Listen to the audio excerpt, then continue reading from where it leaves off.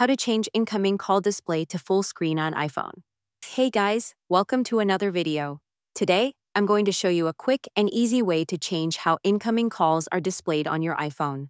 You will get to know this. Let's get into it. The first thing you need to do is open the Settings app on your iPhone. Next, scroll down until you find the phone option. Once you see it, tap on Phone option to enter the call settings. After entering to the call settings, look for the Incoming Calls option. Once you get into the Incoming Call option, by default, it's set to Banner, which only shows a small notification at the top of your screen when someone calls. So you have to change its setting. To change this, simply tap on Full Screen. Once you've selected Full Screen, just back out of the settings and you're all set.